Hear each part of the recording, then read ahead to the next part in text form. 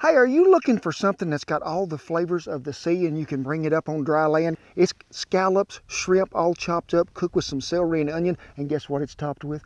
Cheez-It crackers. It's a Cowboy shrimp bake, best thing in the world.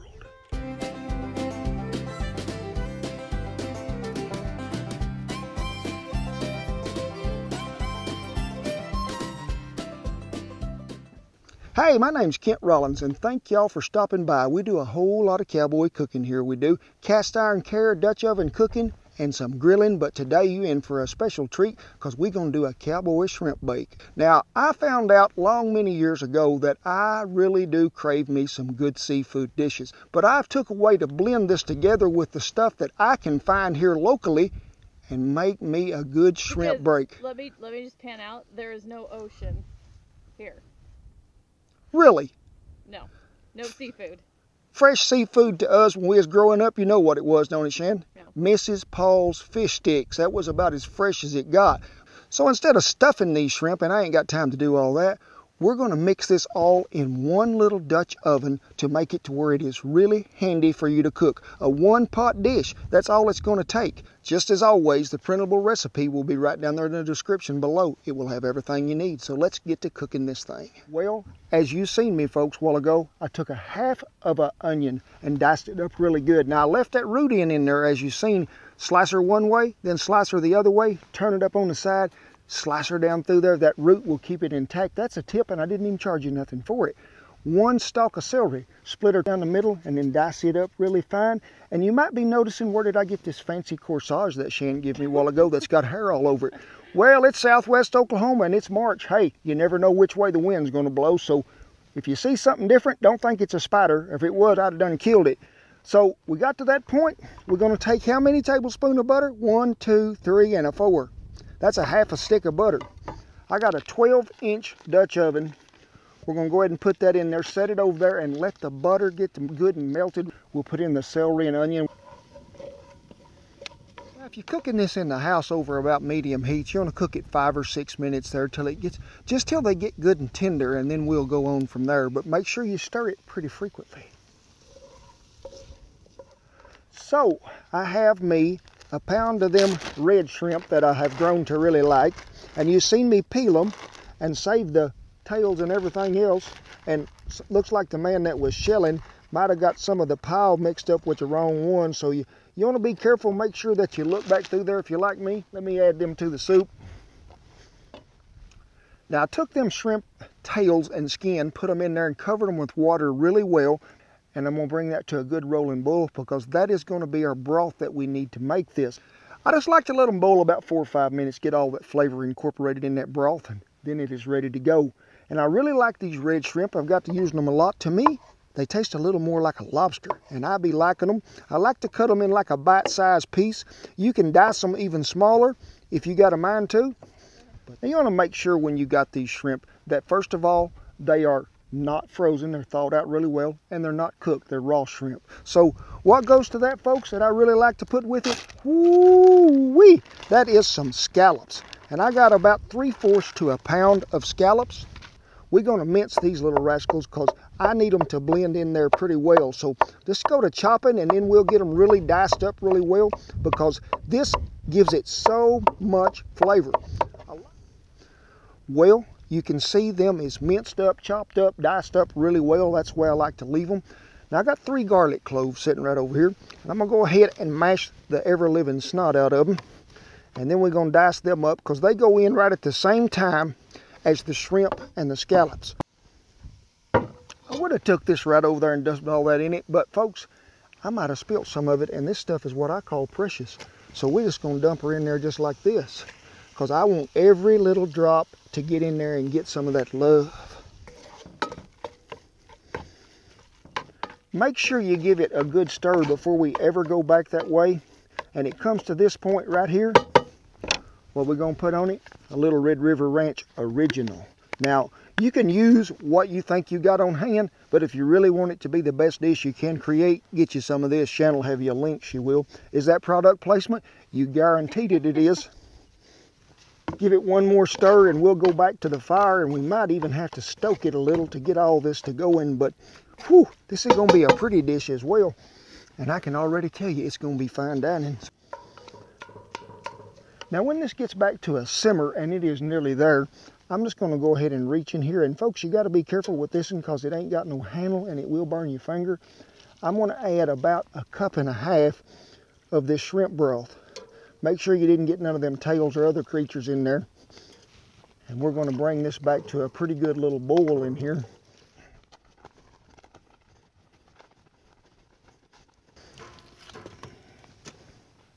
So this is beginning to simmer just a little, and we're going to bring it to a pretty hard simmer, and not just an old rolling boil. I just want it to simmer there, get all them flavors measured in for about 4 to 5 minutes till everything gets to blended well. Then we'll add the rest of it to it and be ready to go. Don't watch this part. There's a shell. Good. Well, we've been on about 4 minutes we have, if I was guessing. And folks, I could eat that just like it is right now, but to make this like I want it to be, look what I was carrying around in my pocket. A sleeve of them Ritz crackers. Everything tastes better on the Ritz. That's what Andy Griffith said. Just give them a good crumbling. Oh yeah, I like it better now. It's got to sort of bind together there, folks, and we get rid of all that moisture, and that's what's happening right here.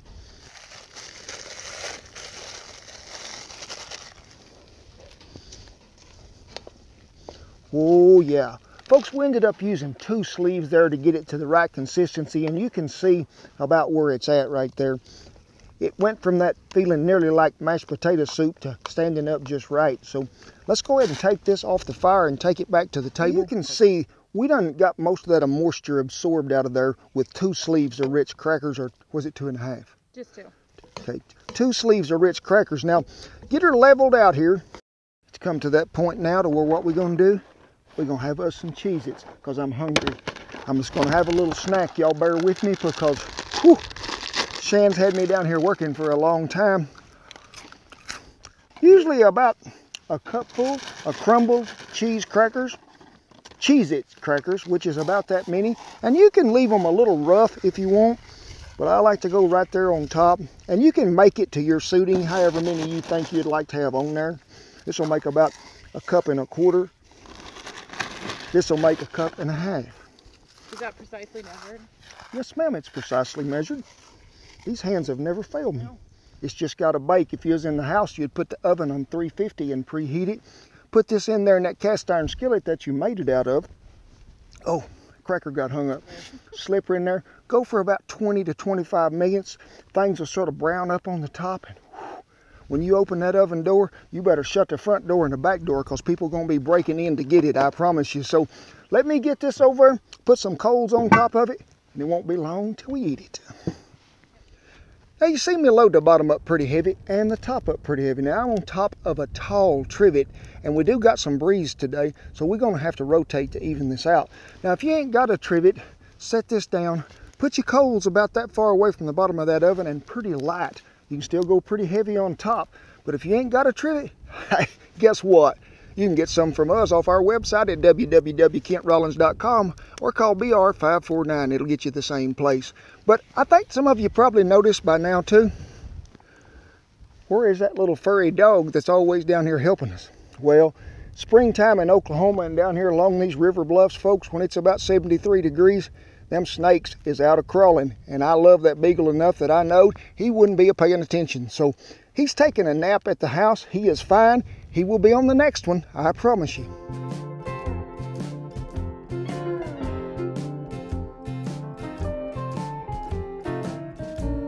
Well, you see me, I had to move them out. The wind got up about 20, 25 it did, and we'll create a microwave because I guarantee you if I get that lid lifter and look in there right now, we've been on about 4 minutes, I guarantee you things is happening. Well, we've been on about maybe 8 to 10 minutes at the most, even after we rake them coals back about 4 or 5 minutes probably. So you can cook it to here, and when Shan looked down in there, let me get out of the light so y'all can see. You can see that this is beginning to set up on top, and that's sort of what we're after. That bottom ain't got to cook but just a little bit longer. I just want to make sure that I get most of that moisture cooked out of it, and it's going to set up. And I'm seeing very few bubbles of moisture, so we are in good shape. We're going to leave it on the bottom heat just a little bit longer, take it off, set it over, finish browning that top up, Done deal.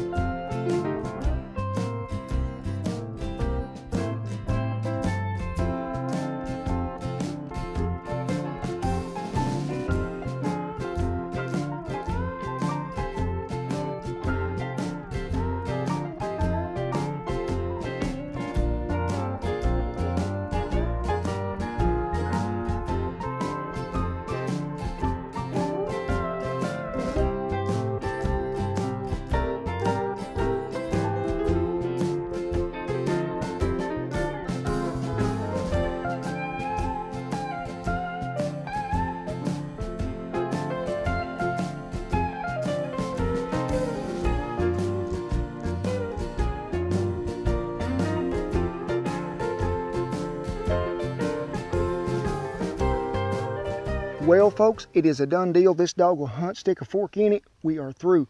But we got to let this thing set and rest, sort of like a steak. We're going to let her sit 4 or 5 minutes because I want it to sit there and congeal just a little more. What we was looking for when this is cooking, we got all the moisture out of it nearly over there when we had to add the extra Rick's crackers. But when you cook this, all the rest of that moisture escapes. You can see, folks, it's sort of springy to the touch. And it's not dry, I promise you. It's got enough moisture in there from them shrimp and them scallops that even though we took most of the moisture out, adding the crackers and cooking it that long, hey, you have still got a delectable dish here.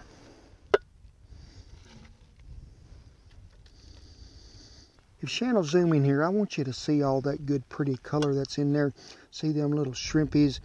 Oh my gosh, scallops sort of help bind it all together.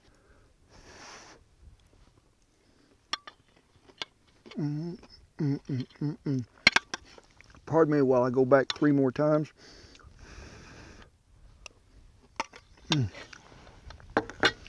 Praise Jesus, pass the biscuits and do the crawdad back up shuffle. I mean, that stuff right there is good, folks. To me, the flavors that bind in there together, the celery and the onion and the butter, the Holy Trinity as they call it. But hey, that shrimp broth kicks it over the top. Thank you, all you Louisiana folks, for pointing that out to me last time off the etouffee video, because that stuff right there gives it such a good, rich taste, and it is so good. It's such a great dish to set on a table just for you and the family, or to take to any Sunday afternoon social, anything in the world, any party. You will be talked about for a long time afterwards, but not in a bad way. They'll say, did you see that dish they brought? That is the best thing ever. It is a Cowboy shrimp bake. Thank you so much for the comments that you have given us throughout the years. And just here recently, we had a young fella that reached out to us and said, Ken, I need your prayers. My grandfather is about to pass. There was so many of y'all folks that reached out and said, we're praying for that young fella. We're lifting him up. Folks, we don't have fans. We have family. And y'all have been family to us ever since we started. Let me give you a hug. Come on in here. Ain't that nice?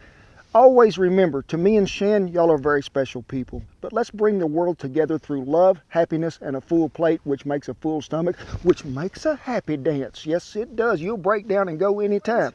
We thank our servicemen and women and all them veterans for keeping Old Gloria flying there over camp. Remember, like, share, and subscribe.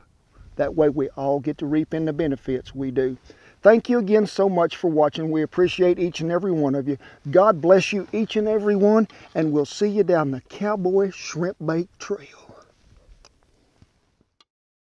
And this week, folks, I'm way behind on my shout-outs, so let me get to it. Now, this first feller, Chris Hughes, I met at a Sam's store not long ago. He's a serviceman, and he come up to me and shook my hand for doing these videos and saying what it meant to him. Chris, I tip my hat and thank you, brother, for your service. Also, a lady that's been commenting on our page for a long time, and that's Lisa Booker. Lisa, keep on cooking, honey. And a guy that I dearly love, he is good people, he is, and that is Andrew Miller. Thank you so much, Andrew, for always watching, for always the positive comments, for always making me feel like me and you as family, because we are. And a man that always tells me nearly every week if it's got a certain food in it, Ken, I can't eat that, but thank you so much for the blessing. Andrew Ocean, thank you so much for the blessing, my friends.